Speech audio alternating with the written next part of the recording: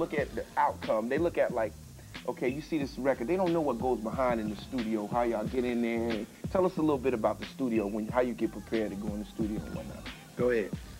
Jay said, Pop, bring your frail ass in the studio. Nah. But all right.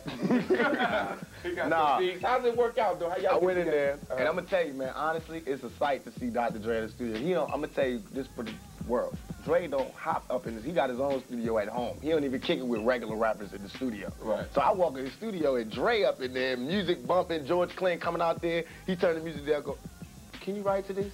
I said, right. Security, can I write to this?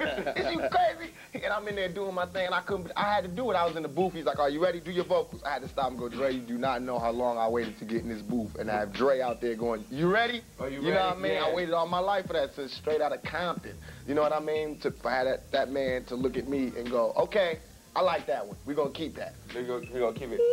How much, I mean, is it hard for you to No, man, I mean, it was dope, man, because usually I do a track or something, put it on a cassette and give it to the artist to write to overnight, but bam, Pac went in there, put the headphones on, I ran the instrumental down, rewinded it, and he had the verse ready. He was already ready. Like that. That's real. So that's cool, man. That saved you a lot of trouble. Because you'll be sitting in the studio sometimes hours upon hours and writers can't write. They just say, I can't Went in there for a minute and left with a hit. Is that how y'all did California Love? Exactly. California Love, all we of did it. 15 minutes.